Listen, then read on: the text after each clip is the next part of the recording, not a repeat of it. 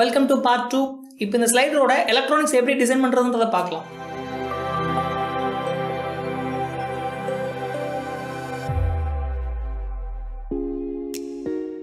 இதுதான் நம்மளோட stepper motor.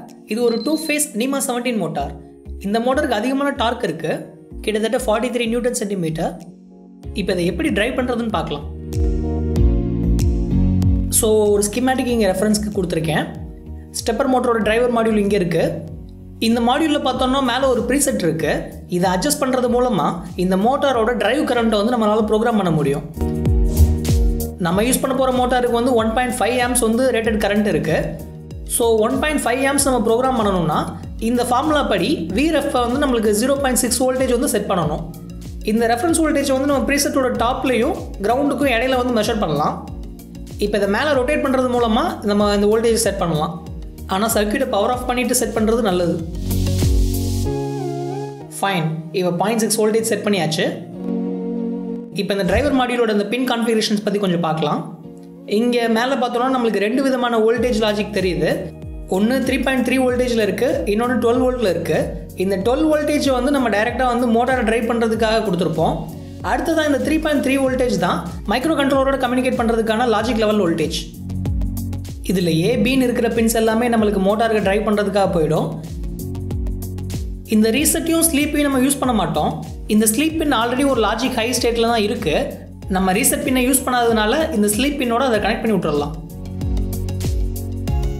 இங்கே டைரக்ஷனை கண்ட்ரோல் பண்ணுறதுக்கு ஒரு டைரக்ஷன் பின் இருக்குது. இந்த பின்னை ஹை பண்ணுறது மூலமாக நம்மளோட மோட்டாரை வந்து கிளாக் வைஸில் போகிறதுக்கு செட் பண்ண முடியும். இந்த பின்னை லோ பண்ணோம்னா நம்ம மோட்டர் வந்து ஆன்டி கிளாக் வைஸ் மோடில் போட முடியும். ஆனால் இந்த ஸ்டெப் பின்னில் வந்து நான் ஒரு லோ டு ஹை பல்ஸ் கொடுத்தா மட்டும்தான் இந்த மோட்டரோட ஷாஃப்ட் ரொட்டேட் ஆகவே செய்யும்.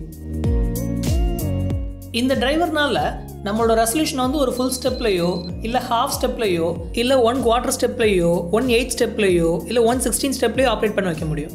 இந்த ரெசல்யூஷனை வந்து நம்ம MS1லேருந்து MS3 வரைக்குமான அந்த பின்னில் வந்து கரெக்டான ஒரு சிக்னல் கொடுக்கறது மூலமாக செட் பண்ண முடியும். இப்போ ப்ரோட்டோடைப் பண்ணுறதுக்காக நான் அந்த ஸ்டெப்பர் மோட்டரையும் டிரைவரையும் இன்டர்ஃபேஸ் பண்ணியிருக்கேன். இப்போ இது ஃபுல் ஸ்டெப் மோடில் இருக்குது. இந்த ஸ்டெப் சிக்னலை வந்து நான் இங்கே ஒரு சுவிட்சில் கனெக்ட் பண்ணியிருக்கேன். நார்மலாக ஒரு ஃபுல் ஸ்டெப் மோடில் ஒரு ஸ்டெப் சிக்னல் நான் கொடுத்தேன்னா இந்த மோட்டரோட ஷாஃப்ட் வந்து 1.8 டிகிரிஸ் வந்து ரொட்டேட் பண்ணும்.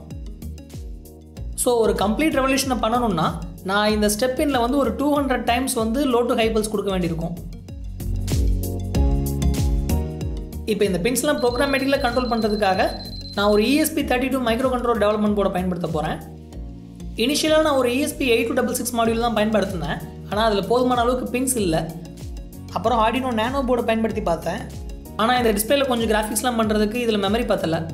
ESP32 இந்த ப்ராஜெக்ட் கொஞ்சம் ஓவர்கில் தான். இருந்தாலும் $6 to $7 இது நம்மளுக்கு கிடைக்கிறதுனால இது ஒரு நல்ல டீல் தான். அதுபோக ஃபியூச்சரில் வந்து இந்த ஸ்லைடர் நம்ம வைஃபை வழியாகவே கண்ட்ரோல் பண்ணலான்னு இருக்கேன். அப்போ இது ரொம்பவே யூஸ்ஃபுல்லாக இருக்கும். இதில் பார்த்தோன்னா நம்மளுக்கு ஒரு dual core CPU, 520 kilobytes of RAM, wifi, Bluetooth, அப்புறம் நிறைய ஃபீச்சர்ஸ் இருக்குது. இப்போ எல்லா பின்ஸையும் நான் மைக்ரோ கண்ட்ரோலர் வழியாக கனெக்ட் பண்ணியிருக்கேன். இப்போ எல்லா மைக்ரோ ஸ்டெப்பிங் மோடுமே ஒன்று ஒன்றா பார்க்கலாம். முதல்ல ஃபுல் ஸ்டெப் மோட். இந்த மோடில் ஒரு கம்ப்ளீட் ரெவல்யூஷனை பண்ணுறதுக்கு கிட்டத்தட்ட 200 ஸ்டெப்ஸ் ஆகும். ஏன்னா ஒரு ஸ்டெப்புமே 1.8 டிகிரிஸ் வரைக்கும் கவர் பண்ணும். அதுவே ஒரு ஹாஃப் ஸ்டெப் மோடை பொறுத்த வரைக்கும் கிட்டத்தட்ட 400 ஸ்டெப்ஸ் வந்து ஒரு கம்ப்ளீட் ரெவல்யூஷன் பண்ணுறதுக்கு தேவைப்படும். ஸோ இந்த மோடை பொறுத்த வரைக்கும் ஒரு ஸ்டெப்புக்கு 0.9 டிகிரிஸ் வந்து ரெசல்யூஷன் கிடைக்கும். அடுத்ததாக 1/4 ஸ்டெப். இந்த மோடில் ஒரு கம்ப்ளீட் ரெவல்யூஷன் பண்ணுறதுக்கு 800 ஸ்டெப்ஸ் தேவைப்படும். ஒரு ஸ்டெப்புக்கு கிட்டத்தட்ட 0.45 டிகிரிஸ் வரைக்கும் நம்மளுக்கு ரெசல்யூஷன் கிடைக்கும். அடுத்ததாக 1/8 ஸ்டெப்.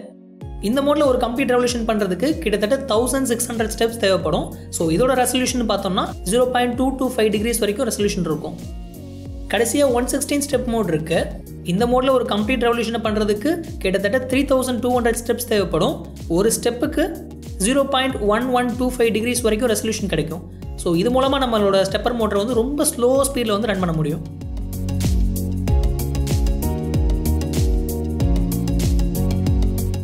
அடுத்தது நம்மளோட மோட்டரோட டைரக்ஷனையும் ஸ்பீடையும் நம்ம ரியல் டைமில் கண்ட்ரோல் பண்ணணும்.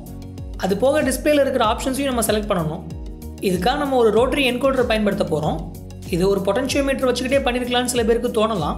சீப்பாக வேறு முடிஞ்சிருக்கும். ஆனால் பொட்டன்ஷியோமீட்டரை பொறுத்த வரைக்கும் உங்களுக்கு மேக்ஸிமம் 10 ரெவல்யூஷன்ஸ்க்கு மேலே போக முடியாது.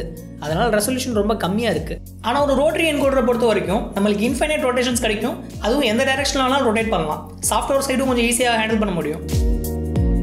இது மூலமாக இந்த என்கோடரோட ஷாஃப்டோட ஆங்குலர் பொசிஷன் வந்து நம்மளால் கண்டுபிடிக்க முடியும். இது ஒரு பொசிஷனிங் சென்சார் கூட சொல்லலாம். இதில் நிறைய டைப்ஸ் இருக்குது, அதை பற்றிலாம் தனி இன்னொரு வீடியோவில் பார்க்கலாம். இந்த வீடியோவுக்கு நம்ம ஒரு இன்க்ரிமெண்டல் குவாட்ரேச்சர் ரோட்டரி என்கோடரை பயன்படுத்த போகிறோம்.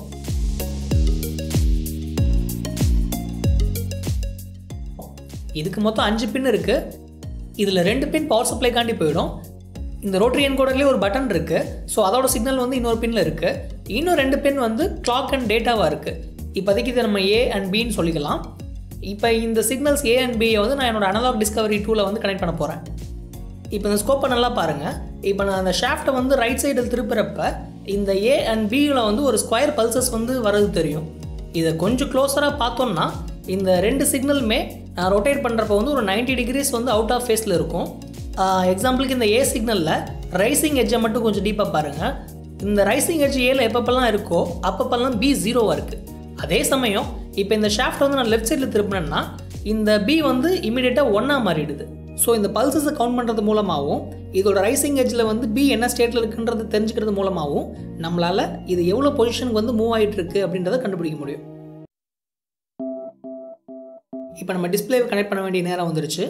நான் வந்து ஒரு ஓஎல்இடி டிஸ்பிளேயை பயன்படுத்த போகிறேன்.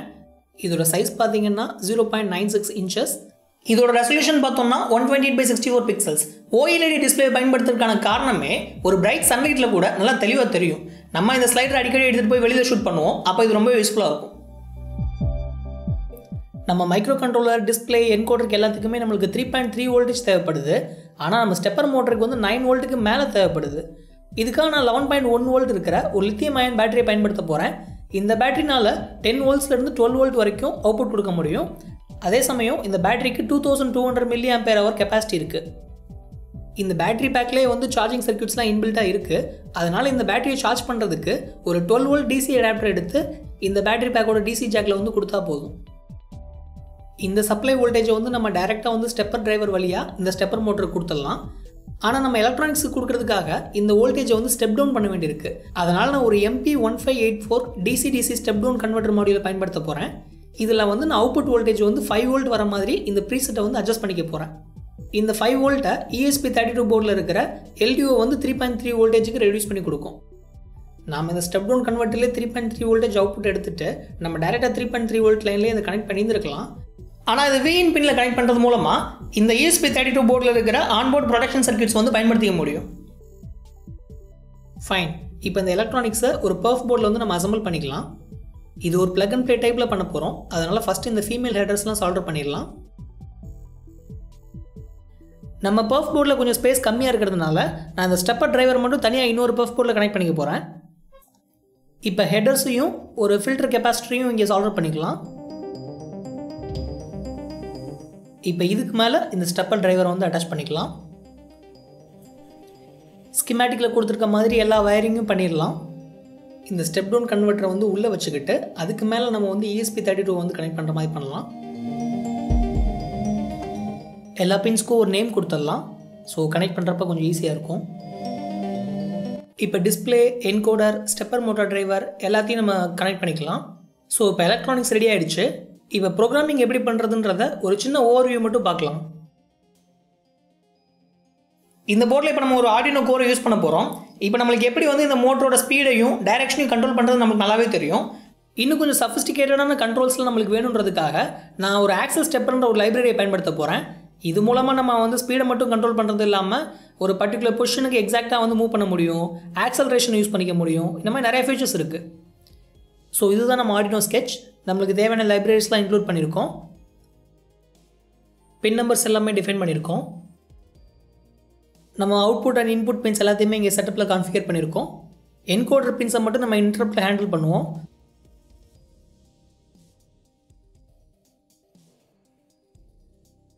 எடுத்தோடனே டிங்க் லோகோ வரதுக்காக நான் ஒரு 128/64 பிக்சல்ஸ் ரெசல்யூஷன் உள்ள நம்ம டிங்க் லோகோவை வந்து ஒரு இமேஜ் கன்வெர்ட்டர் டூல் வழியாக இம்போர்ட் பண்ணியிருக்கேன். எல்சிடி அசிஸ்டண்ட்ன்ற ஒரு டூல் தான் யூஸ் பண்ணியிருக்கேன். நிறைய விதமான டிஸ்பிளேக்கு வந்து இந்த டூல் சப்போர்ட் பண்ணும். இப்போ எக்ஸ்போர்ட் பண்ண இந்த பைட் அரேவை நம்ம டிஸ்பிளே டிரைவரோட ஸ்பிளாஷ் ஸ்க்ரீன் கோடில் காப்பி பண்ணிக்கலாம்.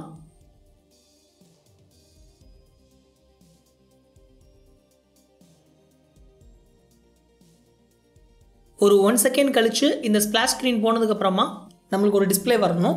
அதில் வந்து நம்ம ஒரு ஆப்ஷனை செலக்ட் பண்ணுறதுக்காக என்கோடர் பட்டனை வந்து நம்ம செக் பண்ணுறோம்.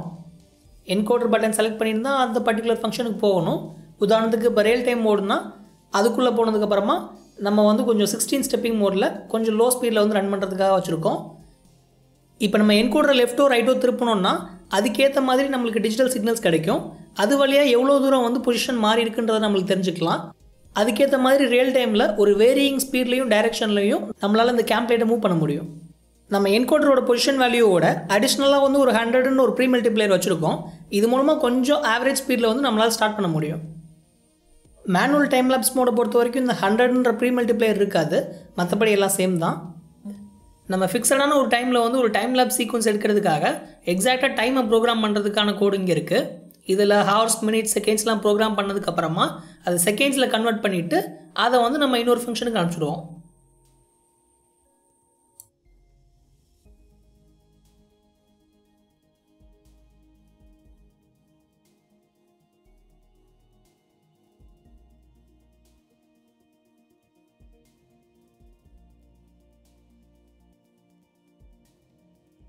ஆக்சுவலாக அந்த கேம்ப்ளேட்டோட சைஸ்லாம் கணக்கில் வச்சு பார்த்தா மொத்தம் நம்மளுக்கு வந்து 280 மில்லிமீட்டர் வந்து ஒரு என்ஸ்டாப்லேருந்து இன்னொரு என்ஸ்டாப்புக்கு போக வேண்டியிருக்கு.